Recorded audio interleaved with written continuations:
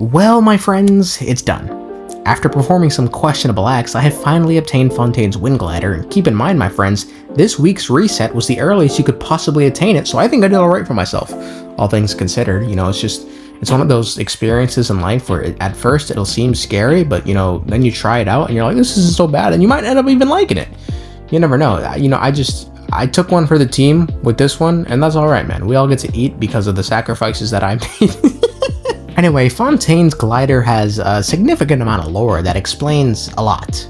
A lot. I mean, for example, it gives us info on the identity of another shade. We haven't heard about another shade since Onkonomiya.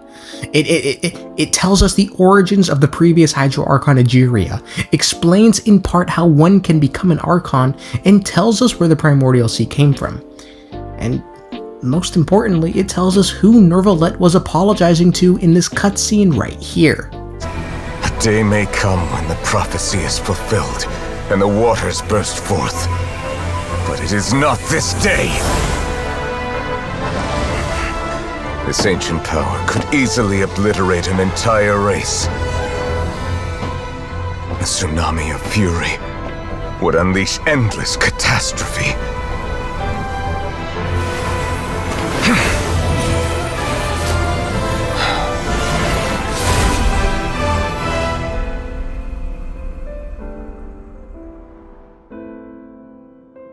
This sentence is too severe. Forgive me for overruling it. Spicy stuff, huh? So without further ado, let's answer the last question. First, who was Neuvillette apologizing to? The answer? The Hydro Sovereign.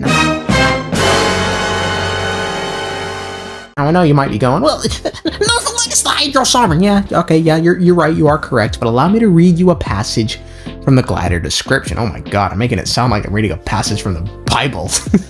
Legend has it that the first of oceans had a composition similar to that of blood, and the life within was not individual. To set foot upon land or to take to the skies, life evolved blood vessels to keep that primordial ocean flowing within itself. The beating heart that commanded this primordial sea of blood was the first Hydro Dragon. Each time that heart pulsed, all life would arise and give it praise. Of course, these are simply tales that the Hydro bishops tell each other and are not to be trusted. Perhaps this tale is told differently amongst other bishops, and the stories passed down between Oceanids speak of what came after. This is truly groundbreaking stuff right here, folks. Astonishing, I would even classify this.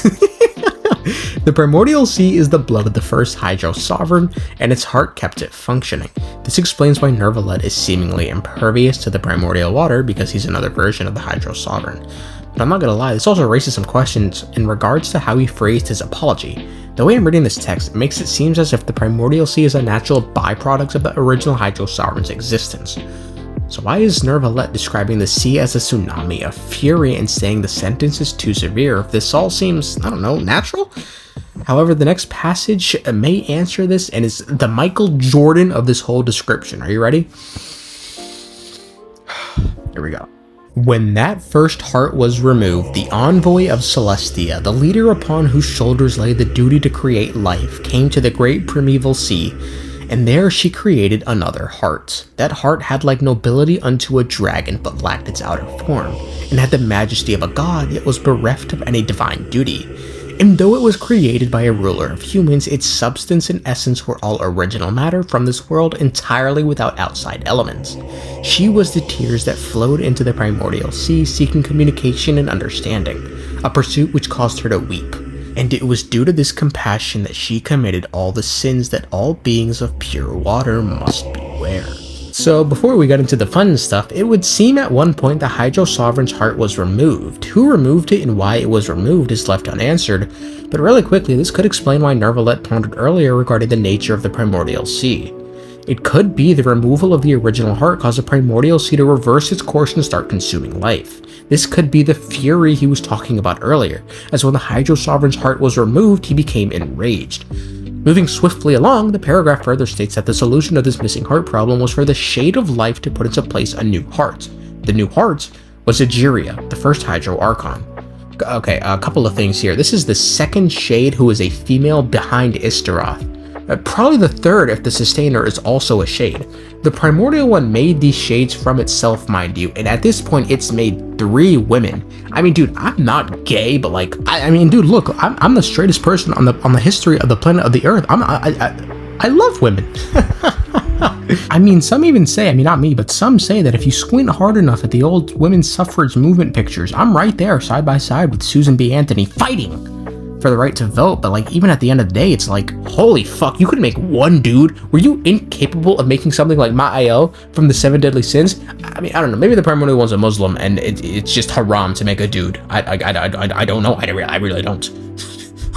Please, man, please. Anyway, this shade of life created Egeria to act as a beating heart to the Primordial Sea. Interestingly, when Egeria was first born, she had no divinity despite looking the part. Now obviously we know this is short-lived because Egeria eventually becomes not only a god but an archon. But how does this happen? This is explained a little later, but circling back to the passage we just read, she often wept into the sea to seek understanding with the world around her, and it was, quote, due to this compassion that she committed all the sins that all beings pure of water must beware. Deep shit, huh? I mean, so it sounds like Egeria was a pure-spirited creation of the heavens made for the purposes of acting as a heart to the Primordial Sea. She wanted to have a connection with Tidvat, and due to this did something irredeemable in the eyes of the heavens. What she did is never stated. But I think it's a safe bet that the current prophecy is the punishment given. The same thing happened to Rumeria and the nation before it, so it stands to reason that committing some sort of sin results in a way too deep pool party being thrown in Fontaine. The next passage doesn't really say anything new about Rumeria, but these last 2 passages... this is where the good shit is. Humans desire judgment because they feel guilty. Humans want, and so they want to give things up. Humans always desire a god. That is why the Primordial Sea's heart, gentle Egeria, was awarded a shard of that one who was first and gained both an Archon's rights and the divine duty come lately. Was this the desire of humanity's having reached the heavens, or was it merely the opening act of a string of dark plots? This is a tale no one can know but you. When you awake, these wings and the aforementioned tale will appear at your bedside. You can ask all the species in this world to prove if their tales are true or not, and not one of them shall believe you. For how could this wind glider and this tale materialize before you out of thin air? The penultimate passage tells us how Egeria became not just a god but an archon, and it may have been due to 2 things, either people's desires reaching the heavens or just some silly nefarious shit. I'm not really sure which it could be, but the phrase humans desire a god is noteworthy because we know of a civilization in which humans didn't desire a god and got diddled for it. Furthermore, humans desire judgment because they feel guilty is honestly some sinners in the hands of an angry god type being, because ain't no way in hell anyone who feels guilty wants validation of their guilt through the judgment of the gods, unless they're like some sort of 17th century pilgrim. In which case, I mean, them motherfuckers just willingly jump into the fires of hell. I deserve it! Yeah, okay, buddy. The ending passage goes on to state that everything written beforehand may be capped, so have fun figuring it all out. I mean, sick. One thing I wanted to point out regarding the shades now is it feels like a certainty at this point that they are following the artifact domains. We now have the Shade of Time who's Istaroth, and the Shade of Life who's unnamed but is a she.